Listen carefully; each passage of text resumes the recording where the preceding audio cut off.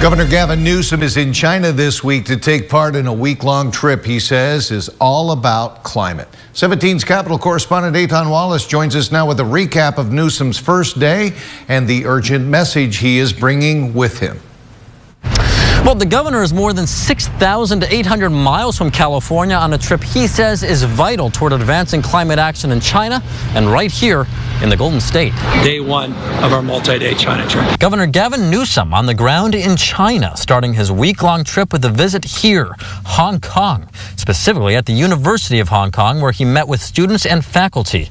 The topic: climate change. This is the issue of our time that defines more other issues. During his remarks, Newsom urged climate action as he spoke about his administration's long-term goal to reduce carbon emissions across the state and reach net carbon neutrality by 2045. He said part of that must include a successful implementation of his plan to require 100% of all new car sales by 2035 in California to be zero-emission vehicles. We're going to get serious about cleaning up our environment. Half of that is just in the transportation space, and that's why we went big, and it's wonderful to see what's happening in China in this space. I mean, you're cleaning everybody's clock in terms of production and scale.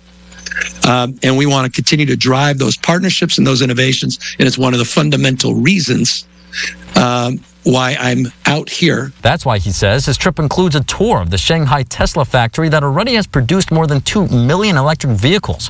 He'll also get an up-close look at China's high-speed rail system, and he's expected to sign climate-related memorandum of understandings with various Chinese provinces. I'm here to steal good ideas and enlighten competition to save this damn planet. Those he met commended his climate vision. I think you are one of the greatest leaders of a great state, trying to really shout solidly to combat climate change. But Republicans in Congress feel differently. California's GOP congressional delegation sent the governor this letter calling on him to cancel his trip amid the Chinese government's alleged human rights abuses and purported role in the ongoing fentanyl crisis impacting America.